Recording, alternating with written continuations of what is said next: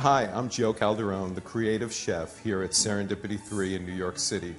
And today we're here to make the Guinness World Record Golden Opulence Sundae, the most expensive sundae in the world, the $1,000 sundae. We start with a Baccarat crystal hardcore goblet, and that's the same goblet that's used in the Vatican.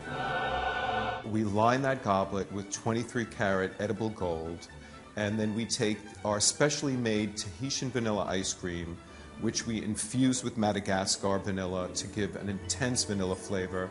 We roll that in 23-karat edible gold. We place it in the goblet, and along with the world's most expensive chocolate, which is Amade Porcelana, and the world's rarest chocolate, which is Amade Chow.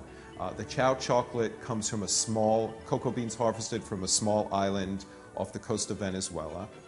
And then we add gold-covered dragées, which are almonds covered in candy, dipped in gold.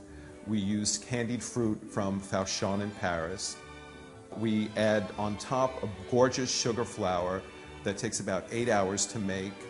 It's totally edible and dipped in edible gold. And we top that off with a tiny bowl of passion fruit caviar. And then, of course, this concoction is eaten with a 18-karat solid gold spoon.